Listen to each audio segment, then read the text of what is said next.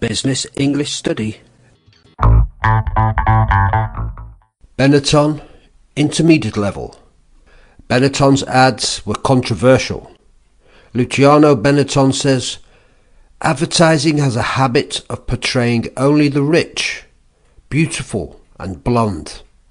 We need images of normal people to help us see the world differently." Whatever else is said, the campaigns made people more aware. The controversial advertising campaign started in 1984 when the company Publicity showed children of different races wearing colourful clothing with the headline, "All the World's Colours." This advert won prizes and encouraged the company to produce more. The controversial advertising campaign ended in 2000 because the American public reacted badly to some of the images. And although the company tried to tone down the negative impact, sales never recovered.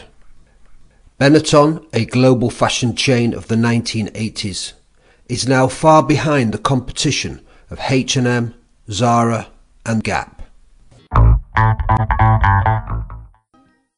Business English Study.